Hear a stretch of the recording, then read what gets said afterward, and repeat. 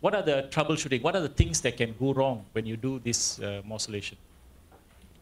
Now, the first is you may have difficulty in pushing the bag into the abdominal cavity. I mentioned this to you all. My suggestion to you all is do not use a trocar.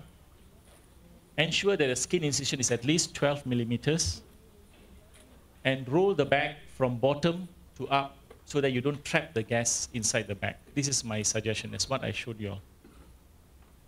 Okay, next problem will be twisting of the sleeve. As I showed you, this sleeve may get twisted.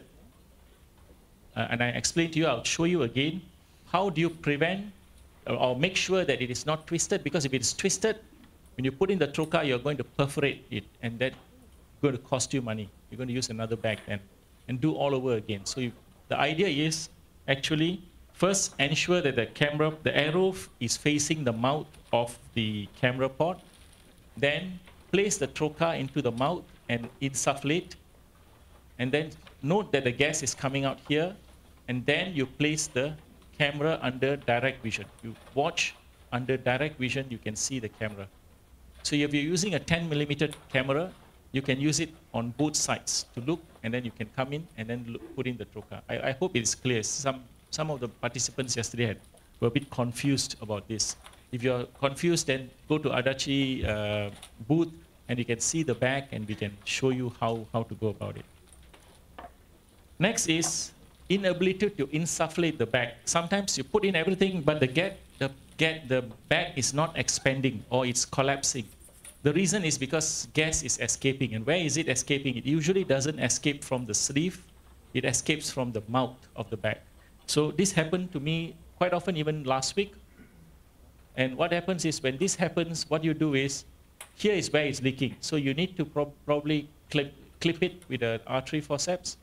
Sometimes your incision may be too big for putting it in. And so you may even have to clip the skin so that the gas doesn't escape. And once you have done that, then the bag will be full and you can do the surgery. Unable to place the fibroid into the bag because the fibroid is too large. So yesterday, somebody really was asking me, how big a fibroid can you put inside this bag? This bag, although the dimension, we just saw the big one is only 22 centimeters, but it's impossible to put, say, a 15, 16, sometimes 17 centimeter fibroid into this bag because you got no space to work. You cannot put it in. So my suggestion is actually to cut the fibroid into 2 or 3 pieces and morcellate one at a time. You can use the same bag. Okay, don't use 3 bags. You're going to increase your cost. So what you do is, I use a knife. I cut the fibroid. Okay, I cut the fibroid into 2 or 3 pieces. This is a large fibroid. I think it's about 17 or 18 centimeter fibroid. So I use a knife directly through the skin and then cut it. And once the fibroid is cut, you cut it completely into half. So once the fibroid is cut into half, then you can actually place half the fibroid into the bag, morcellate. You can put the bag inside again, put the next half and morcellate. So this is a suggestion that you may want to think about. Next is accidental puncture of the bag. What happens is when we are using very sharp tenaculum, and when you're removing this, you may accidentally clip this bag, catch the bag, and make a hole in the bag. Usually this happens towards the end of the procedure, not at the beginning. Beginning you're usually okay because you're holding big structure. Towards the end, you may accidentally puncture. If you puncture, everything is going to collapse.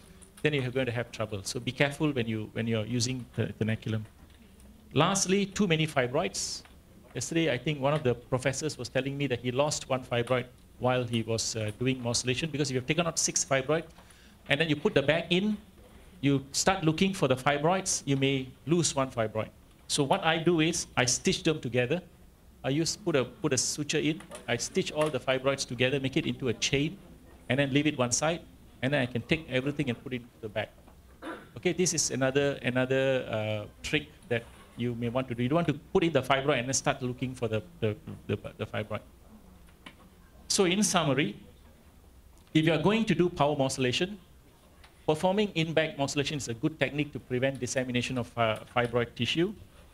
There are many bags in the market now. Now, after 3 years, I've been using this. There are other bags in the market, but I think this is a fairly good bag. I think I was told that it's the only bag available in Japan now.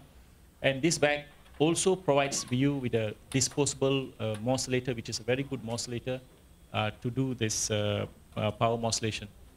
Okay, thank you.